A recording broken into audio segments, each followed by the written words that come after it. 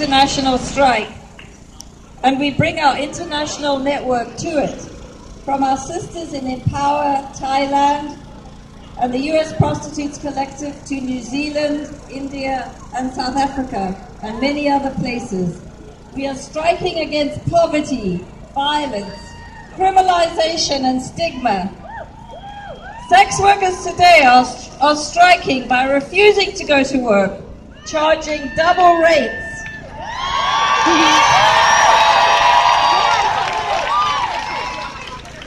or by any other possible action. We are striking to get the police off our backs.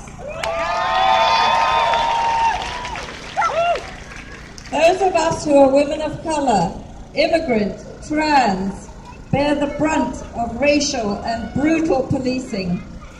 Our fight against criminalization is everyone's fight. We are fighting for safety and demanding protection from the serial murders of women in South LA, which were dismissed by police as no humans involved, to our successful fight for compensation when we are victims of rape. Criminalization of sex work makes us more vulnerable to violence and gives the green light to violent men to attack us. We are striking alongside other women because we are the same women: mothers, domestic workers, farm workers, factory workers. Our struggles are the same. What is different about this International Women's Strike is that all women are saying that we refuse to be divided.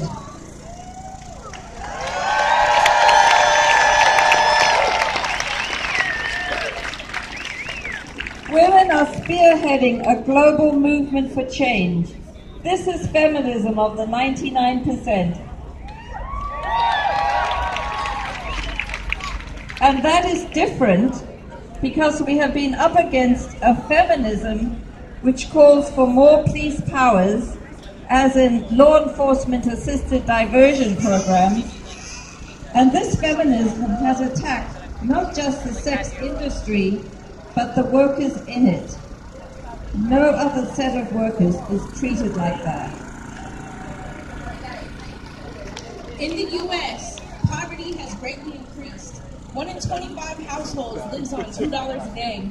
Around 3 million children are living in such households. 1 in 6 are going hungry in California. Every time there is a cut in welfare, there is a rise in street workers, and many sex workers are mothers. We take action to make the value of women's work, including sex work, more visible. If we had money in our hands for the caring work we do, then we wouldn't have to go into prostitution. We have always supported our communities. We come from a long tradition of resourceful women who have done what is needed to ensure people survive. Women have used their bodies to bargain daughters, sons, husbands out of concentration camps and border towns, to feed or arm our movements, and to win the financial independence necessary to escape from intolerable relationships or situations. 300 prostitute women occupied a church in the Barbary Coast of SF in 1917 to protest a moralistic crusade against them. But we aren't striking to defend our job. We don't glorify sex work any more than we glorify other jobs. We are striking for the freedom to work and not work in sex work. We refuse to be divided by our sisters any longer. Our strength is your strength.